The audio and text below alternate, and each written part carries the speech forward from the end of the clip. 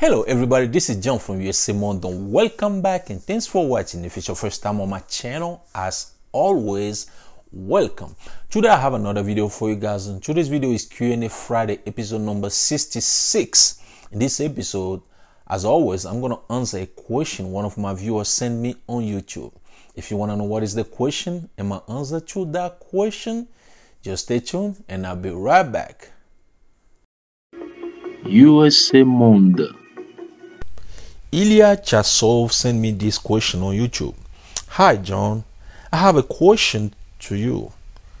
Can you go to Canada with US refugee travel document without visa and without a green card? So just take with yourself travel document and that's it. Thank you. Hello Ilya, and thanks for your question. First of all, this is not illegal advice, okay? So the question you send me on YouTube is that you want to know if you need a visa in your travel document to travel to Canada, or you can travel to Canada without a green card. If you are a US citizen, you can travel to Canada and stay there for 6 months, I believe, without a visa. But if you are a green card holder, meaning that you have a green card, so to go to Canada, you can go there without a visa, but you have to have a passport on top of your green card to do so. Reason why you need a passport, because you have to apply for something called ETA, which is electronic travel authorization.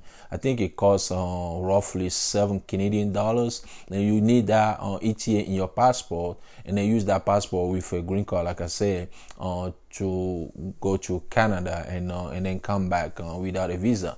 But in case you only have a travel document, then you will need a visa. You will need a visitor visa to travel to Canada and then come back, because without that visitor visa, you cannot travel to Canada just with your travel document. It's not possible. So to answer your question, your case, I think you only have a travel document, so you cannot travel to Canada with just that travel document. You have to have a visa in it. If not, if you already have a green card, then you use that green card on top of that travel document and apply for ETA, electronic travel authorization.